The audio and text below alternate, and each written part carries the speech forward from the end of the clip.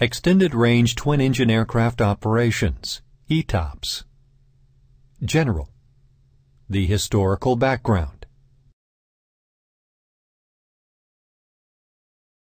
The Channel Crossing, 1909.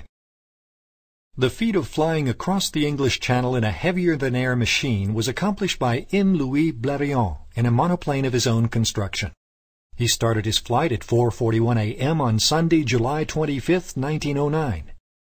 37 minutes later, he had crossed the Channel with a distance of 38 kilometers. Across the Atlantic, 1919. In the early afternoon of the 14th of June, 1919, Captain John Alcock and Lieutenant Arthur Whitten Brown started the first non-stop flight across the Atlantic. The aircraft was a Vickers Vimy 4 with two V-12 engines, each having 360 horsepower. They took off from Leicester's Field, Newfoundland, and landed on June 15th at Clifton, Ireland. Alcock and Brown needed nearly 16 hours for the distance of 3,500 kilometers, 1,890 nautical miles. During wartime, 1943. On the 10th of July 1943, flying boat services started from Perth to the south of Ceylon.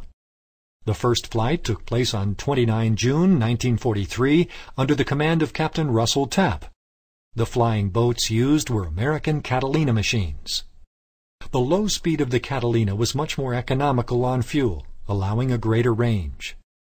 This 5,652-kilometer non-stop flight was the longest in time aloft ever flown by a commercial airline up until then.